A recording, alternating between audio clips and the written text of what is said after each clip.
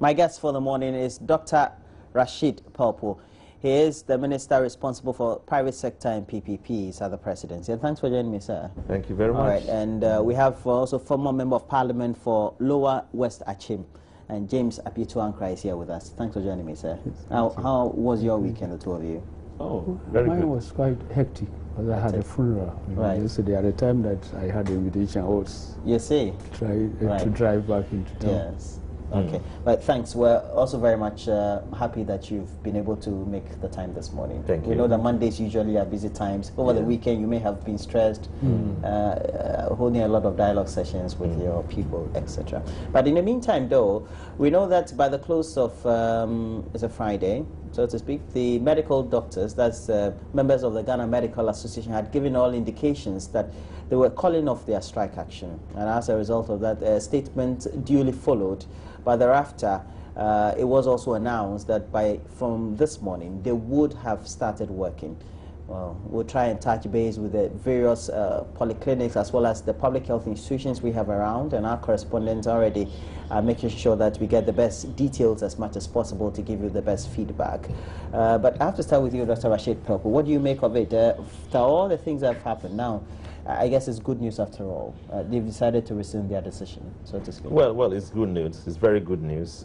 It shows that they are listening to the public. It also shows that they realize the line of action they were taking is not sustainable. You know, by their profession, they have code of conduct, and they have professed to serve mankind, humankind, rain or shine, in all conditions. It is what they have taken upon themselves. And if you have challenges with your allowances, you know, it should not be a reason for you to lay down your tools and say you will not work, to the point that their leadership was threatening resignation en masse, which is unbelievable, unthinkable, unacceptable. The fact that the people of Ghana have spent all this money to support them, train them, we expect them to go in accordance with their code of conduct. All said and done, I think that we should now sit down, as we have been doing, to listen to them fully, to understand them, to negotiate with them, to try to come to terms with what they want, so that we don't have our doctors, you know, on and off strike. It's not a good thing for the country nor for themselves. So I believe that what they have done is good. The decision they have taken to go back is good. Many of them were breaking ranks. They were worried about what kind of leadership they were served with, and there was a need for them to reassess themselves. I met somebody who told me that... A medical doctor? No, I met a specialist who told me that the doctors were not very professional in their approach to labor issues, and that in order for them to have achieved the maximum of it all, it was important for them to keep doing their work and spend the money and energy in hiring the best professionals who can do the negotiations for them with government. And I think that is right. You know, we should behave, we should now rise above the feeling that we are all in all and can do everything on our own. You know, so I think they should spread their tentacles wider. They should take advantage of the situation and get as many professionals as possible to consult before they approach government, so that they don't lose out when the negotiations are up to a certain point. We are with them, except that we are not with them in the actions they were taking. Okay. Yeah. Now we've come to the point where they have to go back to the various wards and health facilities.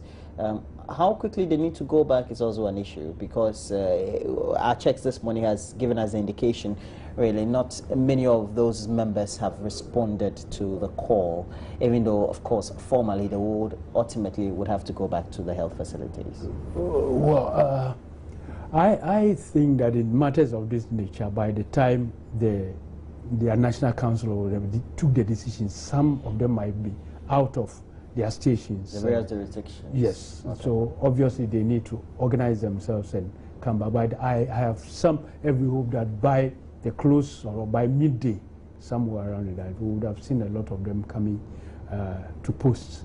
But let me also say this, that I had said that in our own cultural, we have our own way of, resolving conflicts using other means apart from the orthodox means of the. And I have been proven right that when the National House of Chiefs came in, sat them down, spoke to them, and we somehow got something through. So we should be using some of these, albeit, for want of a better word, unorthodox means of conflict resolution. Trying to reach out, he said. Right, trying to reach out, because our elders are the way of doing it.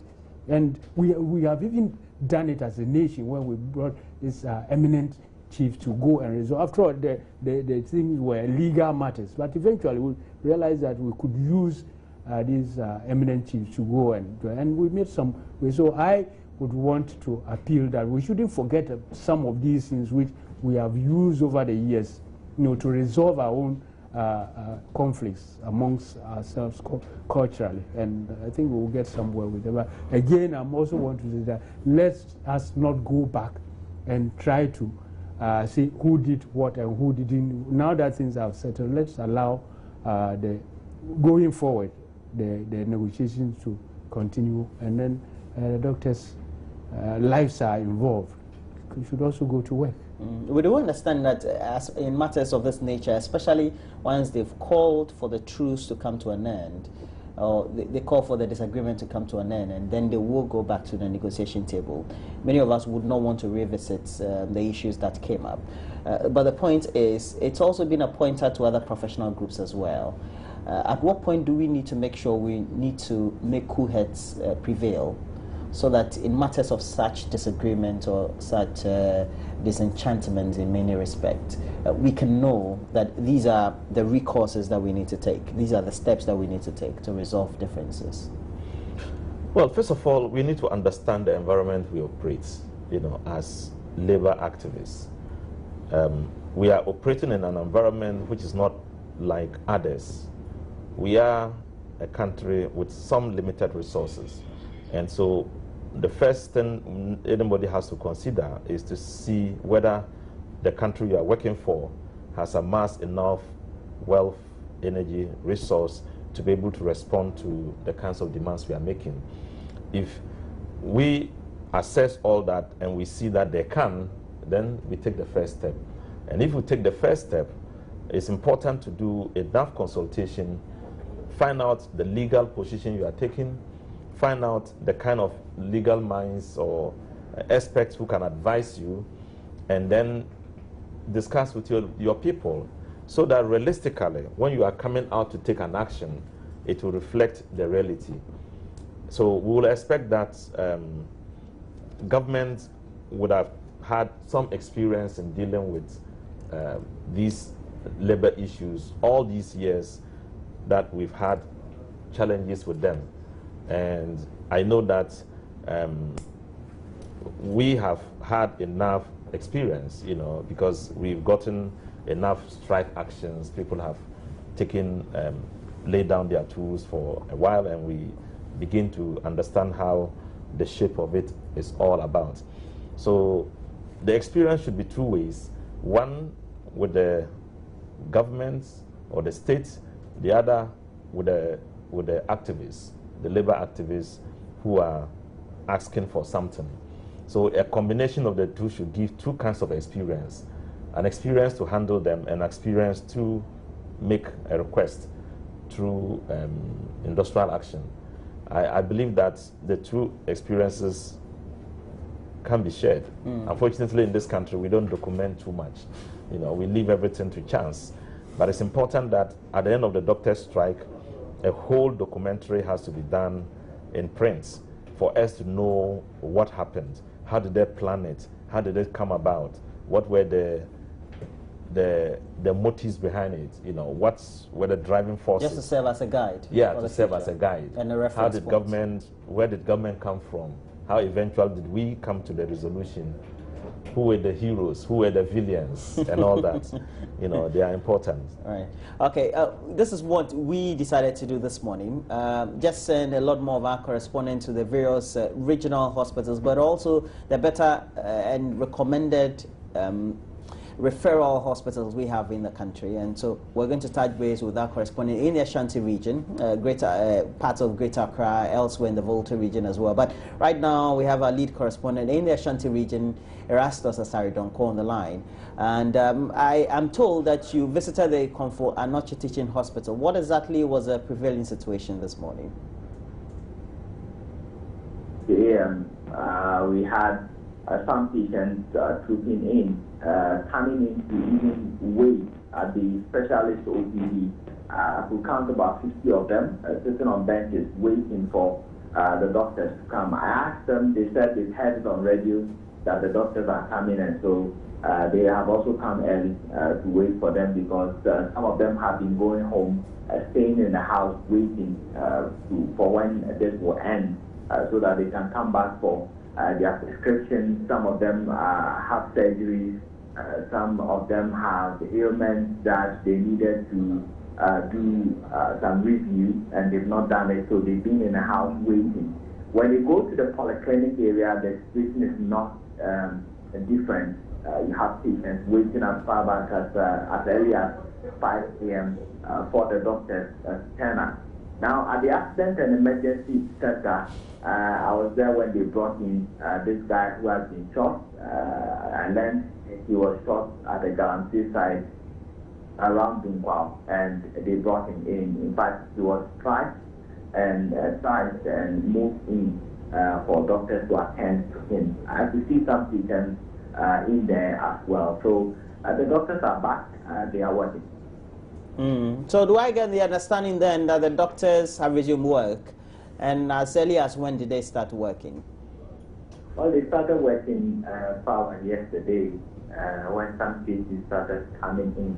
And mind you, now people are bringing in cases that have been lingering at the various private hospitals and needed some more expert attention. And so the expectation is that loads of work is going to come in here, this morning for us to look at. So the backlog of cases have been waiting for them, and they are going to have a tough time this weekend.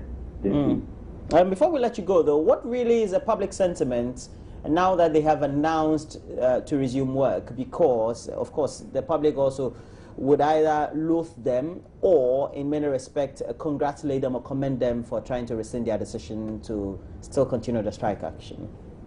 In fact, you are getting a bit of both. There are people who say in tree parlance, they'll say, so you keep going on strike and all that. There are people who, have some loathing for them for, extending their predicament this far. But there is also some level of sympathy for them in a way that they think they have a legitimate concern and government must look into their case as well. So you get a bit of both on the table, but the major sign is that of happiness that they are back and they are taking care of them.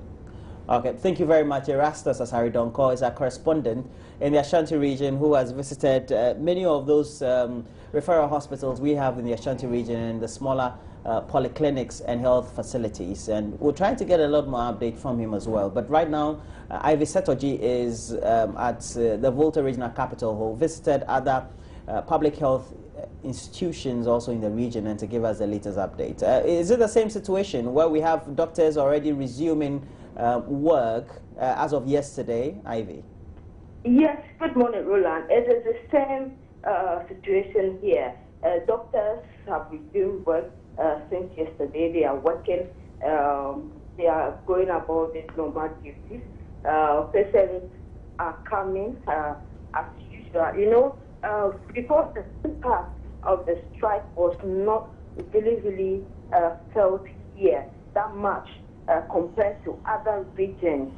Talking to some patients, some of them did not really feel what was going on. But some also are so happy. They told me they are very happy that the doctors are back. At least they can attend to their needs. So doctors are working. Everything is normal again. And before I let you go, though, if you say that the strike action was not felt there, does it mean that we had less sick people in the health facilities? We had what? We had less, or people reporting, less of them reporting sick as a result of that. Really. You know, when the strike started, most of the time, Volta region, when there is a strike action, or what we notice is they don't really, it's 50-50. Some of them go, some of them observe, some of them don't. Okay, so when it started, you will see doctors still working during that particular time, during the strike month. But now, in a way, they also stopped for some time. So it was 50-50. So some of the patients told me that even some of the doctors that they know were not able to go on strike. And so it's normal. They see the doctors every day after now. Okay. It is only a few of them who went on strike. So they are happy they are back. So it's not as if we have less in the hospital. Everybody was there, but just that the strike, the was not really good in the Volta region. Well, thank you very much. Ivy Satoji, correspondent at home in the Volta region, has also visited other public health institutions in the region to give us the latest updates. And we'll try as much as possible to get a lot more from our correspondent in the various regions in the course of our discussion before we indeed also wrap the segment up. But it also means that the commitment is there from the medical doctors. Not everybody really wanted to go on strike, but because it's a membership body issue, they also needed to just hit to the call. Is that not it? No, okay, obviously. I mean, they couldn't have had 100%, everybody support, as it were. Again, I believe that it is not for fun that a doctor would want to, leave the patient and but some pressure somehow, let them go the way they did. But like Minister said, that going forward, the experiences that we've gotten from this, if we could document them, because it looked like virtually since Achampong time, if I had doctors having problems with different governments, so it's not like the doctors target a particular government. That it is happening. If we were documenting these things and getting the experiences, maybe going forward we might not have the situation in which we've seen over the past. We're hoping that the situation improves. I remember the first week when the strike action, you were here, and you tried to get a lot more update from the minister responsible thereafter. But as far as we're concerned, we need to make sure this doesn't happen again. At what point do we have to say these are essential services, and so we need to make sure their needs are met, while also at the same time arguing that whatever actions they take should be in tune with whatever the regulations are? Because indeed, if they feel they were all right in their positions, they wouldn't have taken the entrenched positions or otherwise. Well, as long as we run a human institution and run the affairs of humans, it's difficult to say that these things will not occur, no matter what you do. People will have needs and they will have wants, and eventually they will extend the needs when they meet the first ones. So that's the challenge we are going to face going on. But I think that it still boils down to the same kinds of experiences, the question you asked, which demanded what kind of experiences do we have after all this. It tells us that we can solve the problems, but we need to have some level of understanding. People have to understand the system we are running, so that when they want to take an action, it fits into the regulations and the laws. So that we don't go on such actions, go on to take such actions, and eventually it plays back on the whole society and themselves as well.